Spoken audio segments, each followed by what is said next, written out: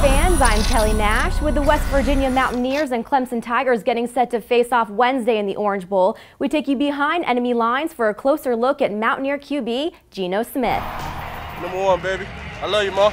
West Virginia boasts a high-tempo spread offense run to near perfection by Smith.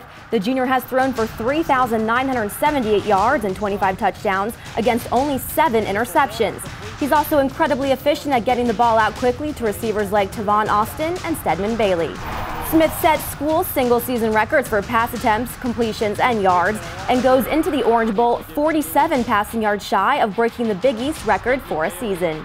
The Mountaineers ranked 7th nationally in pass offense and averaged 35 points per game. The West Virginia signal caller also 7th nationally in passing yards per game with 331.5. The star of Big East champion West Virginia was named first-team All-Big East and is just 22 yards shy of becoming the first 4,000-yard passer in West Virginia history.